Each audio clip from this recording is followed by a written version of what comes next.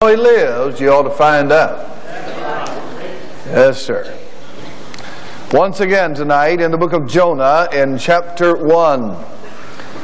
I noticed last week that some of us had a little difficulty finding him. Let me see if I can't help you. Joel, Amos, Obadiah, Jonah. J-A-O-J.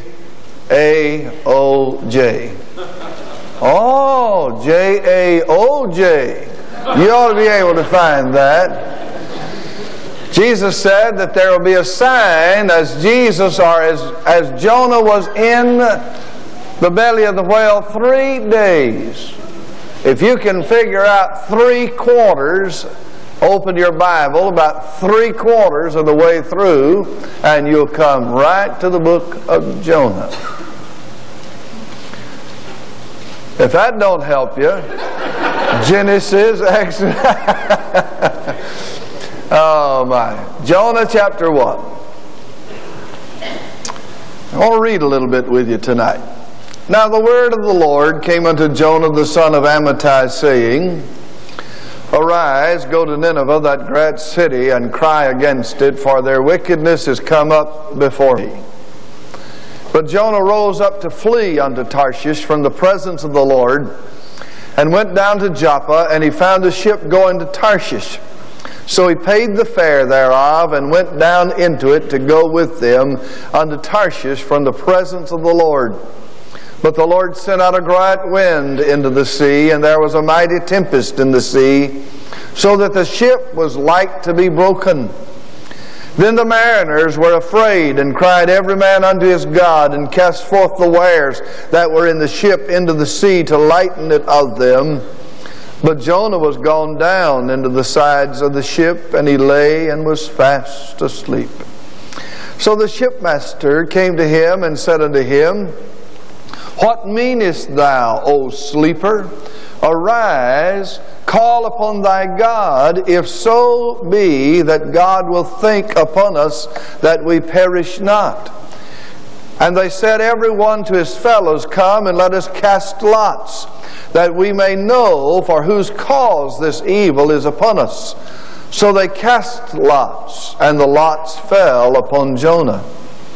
Then said they unto him, Tell us, we pray thee, for whose cause this evil is upon us? What is thine occupation? And whence comest thou? What is thy country, and of what people art thou? And he said unto them, I am an Hebrew, and I fear the Lord, the God of heaven, which hath made the sea and the dry land. Then were the men exceedingly afraid, and said unto him, Why hast thou done this? For the men knew that he fled from the presence of the Lord, because he had told them. Then said they unto him, What shall we do unto thee, that the sea may become unto us? For the sea wrought and was tempestuous. And he said unto them, Take me up, and cast me forth into the sea, so shall the sea become unto you. For I know that for my sake this great tempest is upon you. Nevertheless the men rowed hard to bring it to the land, but they could not, for the sea wrought and was tempestuous against them. Wherefore they cried unto the Lord, and said, We beseech thee, O Lord, we beseech thee, let us not perish for this man's life, and lay not upon us innocent blood, for thou, O Lord, hast done as it pleased thee. So they took up Jonah, and cast him forth into the sea. And the sea ceased from her raging. Then the men feared the Lord exceedingly, and offered a sacrifice unto the Lord, and made vows. Now the Lord had prepared a great fish to swallow up Jonah, and Jonah was in the belly of the fish 3 days and 3 nights. When Jonah went down to Joppa, seeking to buy a ticket on a ship going to Tarshish, he had no idea what lay in front of him. He thought, I'll just get away from here. I'll just go in another direction than that which God has declared that I should go. I'll do it my way rather than God's way. But I want you to understand that even before Jonah paid for the ticket, God had already prepared a storm. This was not something that just blew up out of the Mediterranean. It's not some sort of low-pressure center that suddenly popped up. But this is all under the direction of God. For God was looking at His man. God was looking after His man. And God was going to chasten His man in order to get the job done that He had originally assigned to His man. When Jonah was still standing on the dock, he was already headed into the storm, going into the face of the chastening of God. May I stop there long enough to say to you that anytime you get away from God, anytime you backslide on God, anytime you run from God, the only way back is under the lash of God.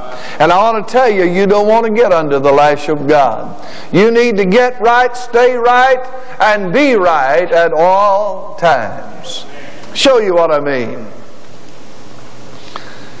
There was a man that I knew many years ago, a senior in college, like 2 hours to graduate, married with one little girl. Apparently his wife had been nagging him. But anyway, he came to the people with whom I was employed at the time and made application for a job. And this is what he said. I thought I wanted to be a preacher. I was preparing to do that. But my wife and family have done without long enough. And I'm going to get me a job so I can buy her a car, and I can get us a house, and I can get her and my baby some new clothes, and I'm going to forget about where I was going. I'm going to take care of my family. They hired him. They bragged about that to the rest of the employees. He got a job. He was out to make money. He bought a new house. He bought a new car. He bought new clothes. And in 6 months, his wife took them all and left. And he had nothing left. He was headed into the storm. The minute that he said, I'm going to do it my way. I'm not following God any longer. I'm not going to be under His direction. I'm going to do it my way. Let me show you what I mean. She was a beautiful young girl, a high school senior. She was one of the loveliest young people I've ever known in my life. Looked like a model. Beautiful, auburn-colored hair. Looked like it every time you saw her, she just stepped off of a magazine cover. She was that kind of a beautiful girl with a winsome spirit about her, came from a good family, active in the church. One day, though, her daddy came home from work unexpectedly, and when he did, he found her and 2 or 3 or 4 others in the basement of their home smoking dope. Well, he had what I guess a good daddy would do. He just pitched a fit. And he throwed all of them out except his daughter. Well, the next day, those young people at the high school got together and took up an offering and gave her the money to buy a ticket so she could run away from home. And run she did. They later found her, brought her back home, but it wasn't long until she was gone again. Her life was wrecked. Her beauty began to fade. Her winsomeness was gone. And within just a matter of a short time, she is not the kind of person that you'd want your son to bring home to meet Mama. Before she ever laid out of school, before she ever invited those kids into her basement, before they ever lit up the first marijuana cigarette, they were already headed into the storm. Let me show you what I mean. They were active, faithful family. He was a deacon. His wife was active in the other activities of the church. Good family, large family. Everything seemed to be going well for them. But then I noticed they began to get a little slack. I want you to know the preacher knows when you're in church. If you understand that, say amen. Let me tell you something, folks. If you see me on a Sunday morning scanning the crowd, I'm not looking to see who's here. I'm looking to see who's not here. I know where you sit.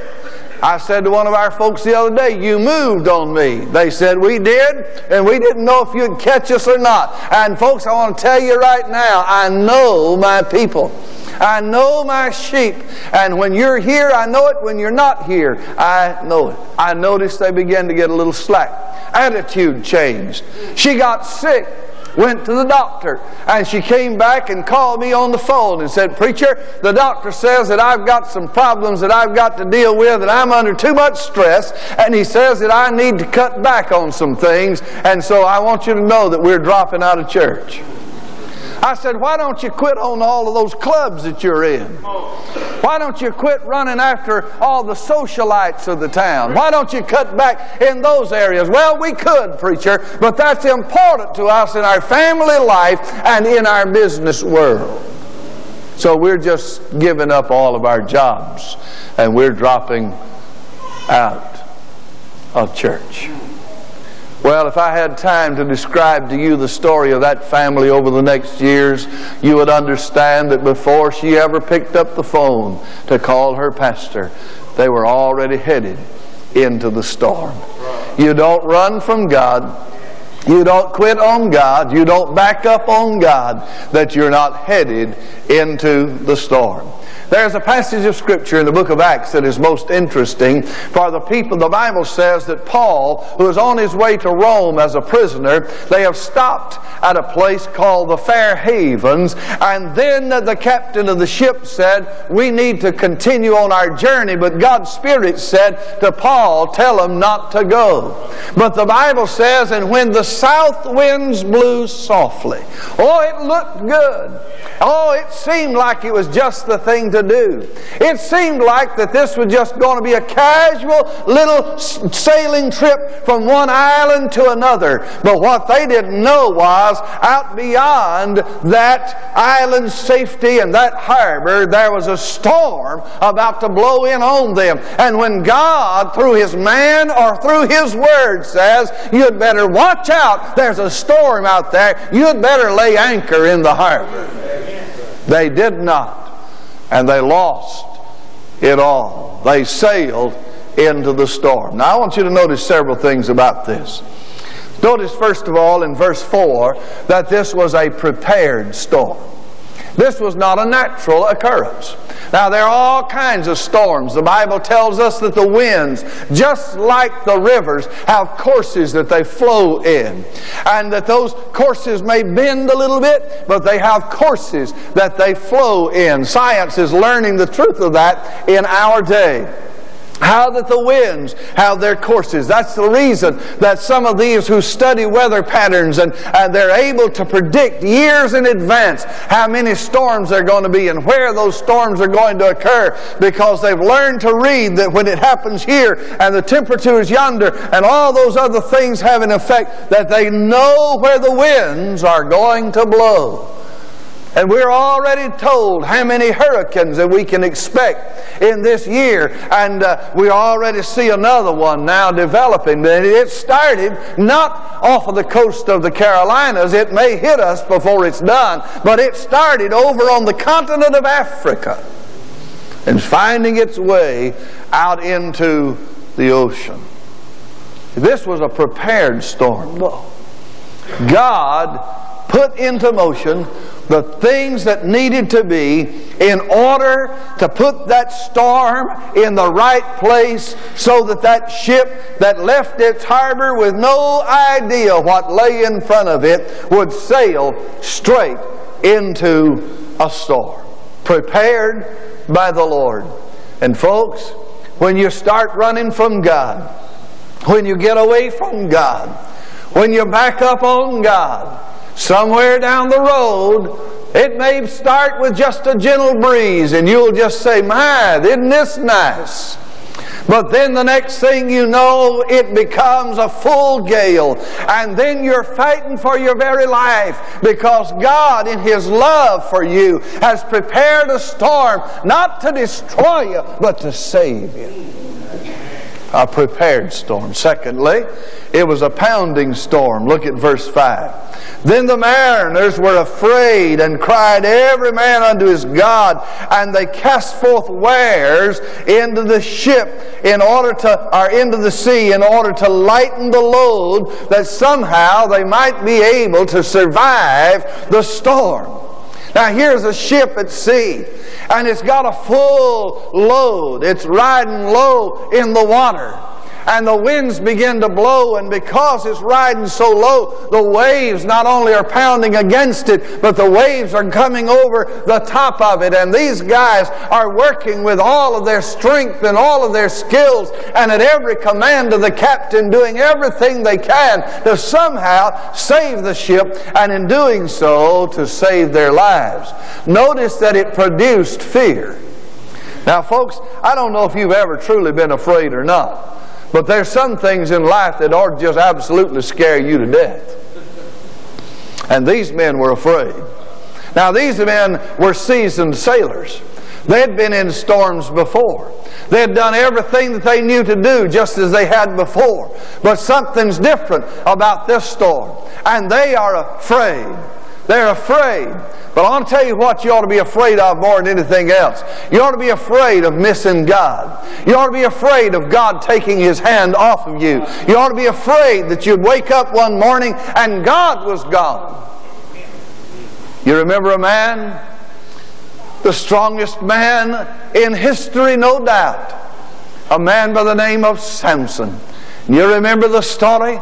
How that Samson broke the commands of God. He did things that he was not supposed to do because of his Ninevite vow or his Nazarite vow.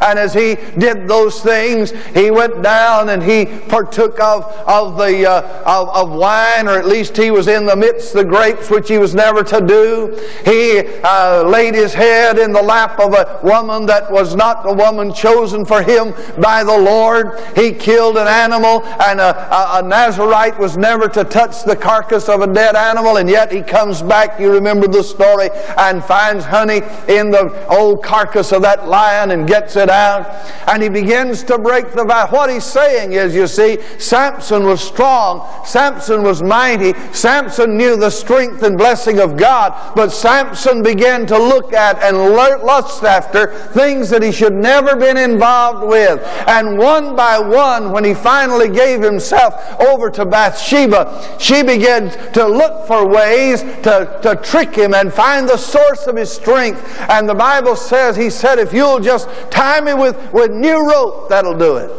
But he jumped up, the Bible says, and shook himself, snapped those ropes like they were nothing but twine. Again he said, "Weave my hair into a weaver's beam, and that'll take away my strength." But the Bible says that he got up and shook himself and went out and fought and beat the Philistines. But then he said, "Cut off my hair."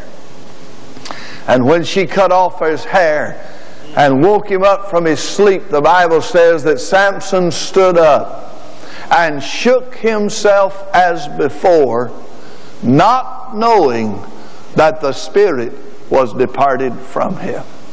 That to me is one of the saddest pictures in all of the Word of God. Samson, the mighty man that scared the enemy to death, now shaking himself as though he would knock them away, only to find that he's just nothing. He's lost his power. Have you ever had God's hand on you and lose it? I live under the awareness that I'm nothing without God. I have no message lest God gives me one. I cannot preach without God's anointing upon my life. Years ago, before I became pastor of this church, the devil began to lie to me. Did you know the devil is a liar? Did you know that he'll whisper to you when you don't even know he's whispering? I don't know how he gets in. We were talking about it this morning after the service and in the office with the deacons, and about how the devil gets after you. And by the way, reach up right here on your shoulder, on your left shoulder. Just reach up and feel. Do you have a knot up there? Right over the top of your shoulder. Do you have a knot there? You feel that? You know what that is? That's the devil's knot. That's where that rascal sits up there on your shoulder and tells you all those bad things that you ought to do. But if you'll feel over on the other side, there's one over there. That's the angel's knot. You listen to that guy instead of this one over here, all right? And so the devil began to lie to me, tell me how sorry I was. I mean, it was a church. They loved me. They took care of me. They paid me more than I was worth. And they just all time doing good things for me. But man, I'd get up and I'd preach loud and long, and they didn't care how much I preached or how loud I preached. If I spit and sweat and stomped, that's all right with them. But they didn't want me to ask them to do anything. I'd go off in a revival meeting, and man, we'd have people saved. I'd come back to that same old crowd sitting there like moon-eyed lovers looking at me. One woman in the church knew exactly how long the crack was in the wall, and she could tell you if it had grown by a centimeter or not from one week to the other. In 2 years, she never looked at me while I preached, but she enjoyed studying that crack in the wall. And the devil said, God's through with you. God's not going to ever use you again. God's not going to bless your life. You're a has-been. God ain't ever going to bless you again. You know what? I believed him. I began to think, dear Lord, after all this time, I've come to this point and God's just going to put me on the shelf. You know, the apostle said, God forbid that after I have preached to others that I would become a castaway. A castaway is something that's thrown out on the trash pile. Just a rust. It's a relic. It's unusable. And I said, that's where I am. And I began to pray. I fasted for days. I prayed. I read the Word of God. I prayed. I cried. I crawled around on the floor in my office. I wasn't fit for God nor man. And here's what I got to. I said, God, if you're not going to bless me, if you're not going to use me, then just turn me over to the devil and let him kill me, because I don't want to live like this anymore. I was in a storm, and that storm was about to drag me down. It was about to kill me. It was a pounding storm upon my life. But I remember that day when God came again. Hallelujah. Aren't you glad that God don't leave? And God will come again. And when God came that day, oh, what a wonder it was when God reached down and picked me up. A pounding storm. It produced fear in the lives of these men. Not only did it produce fear, but it produced a loss of wares. Now, I don't know what that ship was carrying, but whatever it was, they began to throw it overboard. Can you imagine that here is a box that contains Chinaware that some woman in another country has purchased and now is going to get that, and in the midst of that storm, she's never going to get that china because they chunk it over the side. Over here is wares of grain that they're going to distribute to some other country, that they're depending on that grain to feed their hungry, but they're never going to get it, for I can see them as they take the sacks and throw them over one by one. Over here, and they just take one thing after another and throw the lading of the ship over the side.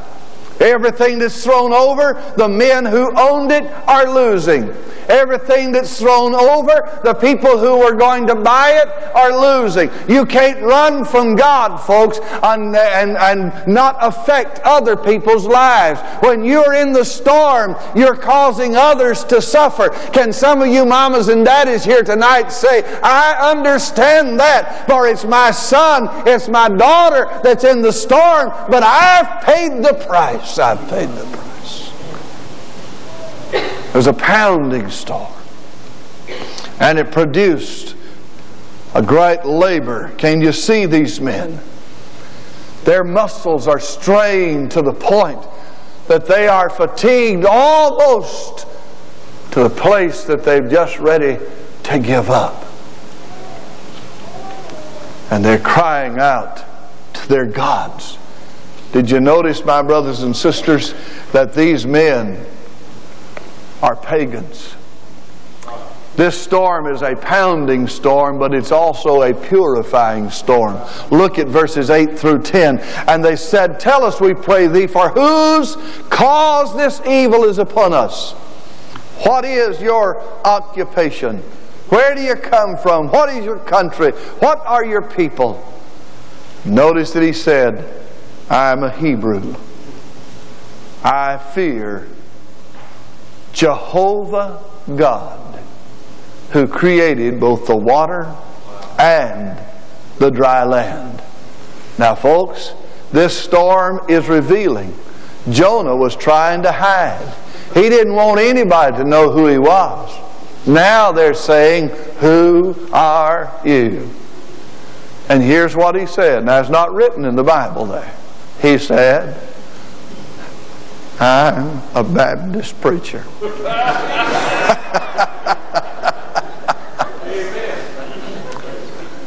Now, folks, there's a lot of things you want on a ship, but a Baptist preacher in the midst of a storm ain't one of them. Especially if they get as sick at sea as I do. Who are you? I'm a Hebrew. The word Hebrew automatically put into the hearts of those men on that boat an understanding that this man is one of those who are the chosen of God. He is one of those who has been set apart, and he was given a mission by the Lord. The Bible tells us that he told him exactly why he was there. He was on a mission from God, and he ran from that mission, and they said, why in the world have you done this? I want to tell you, there's nothing sorrier than a preacher who has gotten away from God. Oh, by the way, that fits for deacons and Sunday school teachers and anybody else who names the name of Jesus. I am a Hebrew, and I serve Jehovah God. These are pagans. Here's a man who is being forced into witnessing. He didn't come out there with the King James Version and say, let me show you how you can know God. He didn't pull out a tract and say, let me tell you the way that you can find the Lord. He didn't tell them about the spiritual laws. He didn't relate to them how they can have a full and meaningful life. He didn't tell them about faith and how they can find the Lord God. He was being forced into revealing who he is. Now, I want to tell you what, sometimes God will put you in a place to where you have to tell who you are. I think I may have told you, some of you. I was down in Jamaica years ago, and we were invited to a church, another denomination, for a youth meeting. And I was to preach that night. And so they sent another preacher along with me to that meeting. Had some of the best fried chicken I've ever eaten in my life. They eat chicken everywhere when preacher comes. And so they had it set, and the building was full. And then when the meal was over, a bunch of kids started coming around putting some of those funny glasses on the table. You know what I'm talking about? Now, over at our house, we drank tea and we got glasses. But after we had finished with our tea, they brought some glasses out there that didn't have but one leg. Stand up, on one leg. Those tall, spindly things. Now, I know what that meant. Where I come from, folks, I know what that kind of glass means. And then I saw them coming with some dark-colored bottles, and I said, uh-oh, what have I got into tonight? I said to my preacher friend, they're serving champagne. What are you going to do?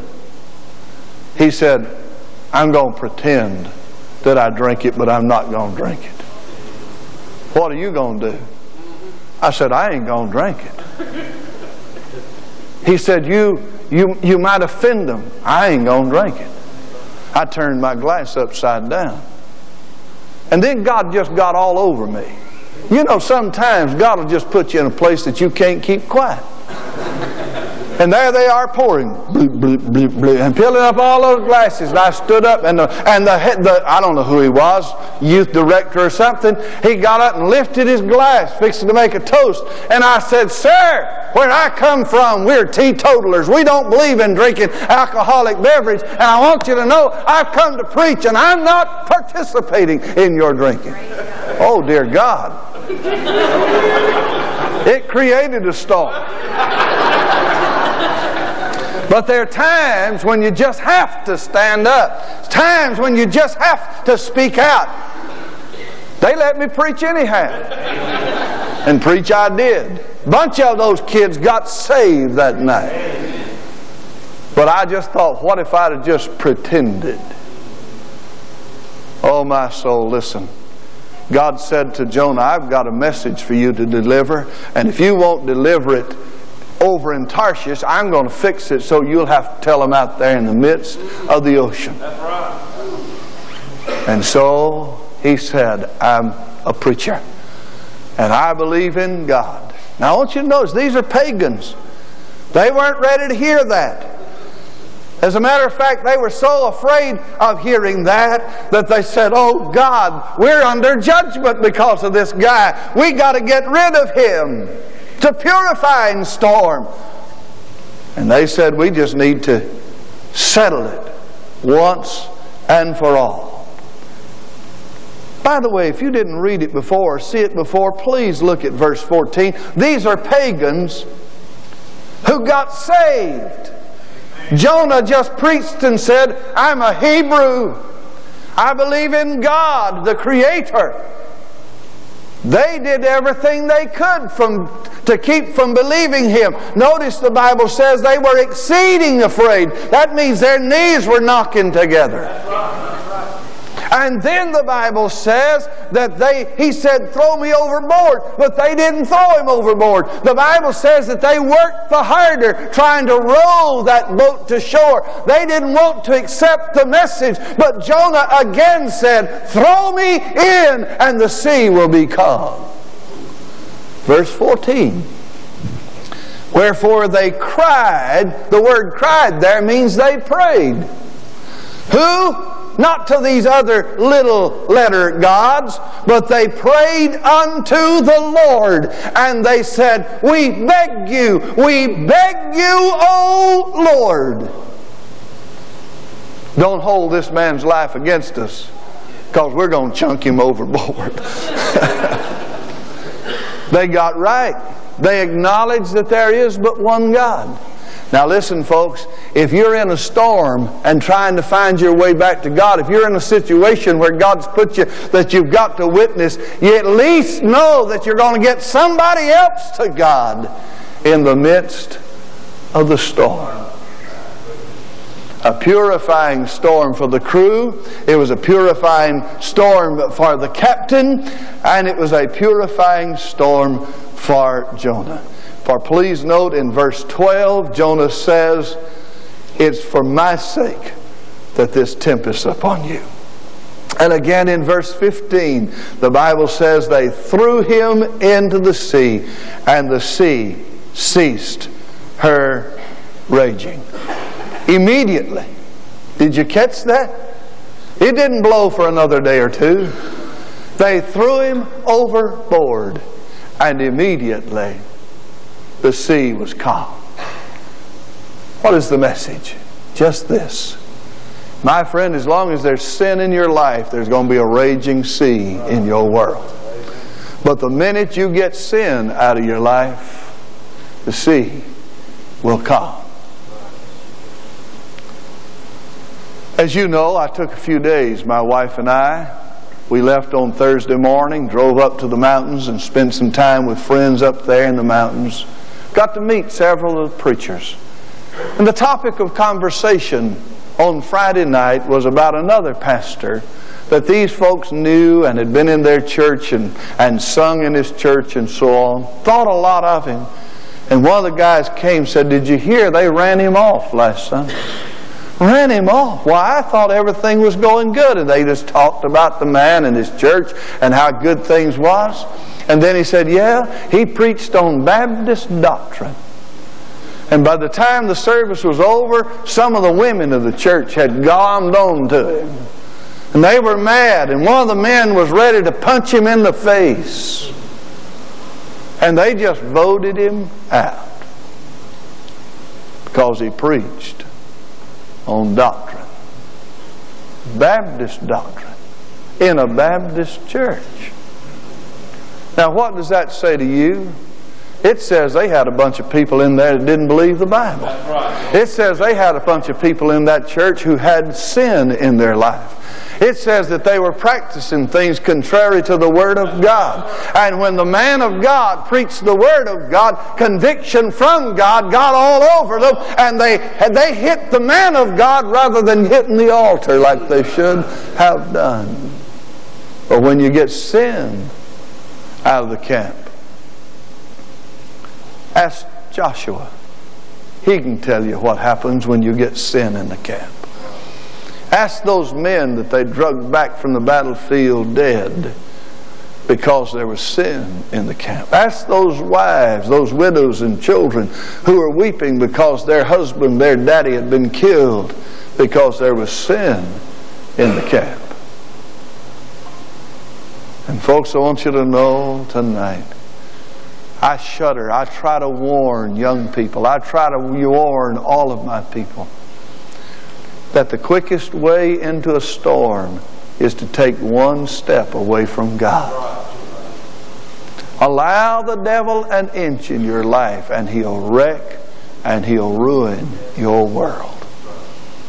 And if you're in the storm, if the winds are raging, if the sea is tempestuous against you, just admit why it's going on and get to where God is so that He can bless you and restore you.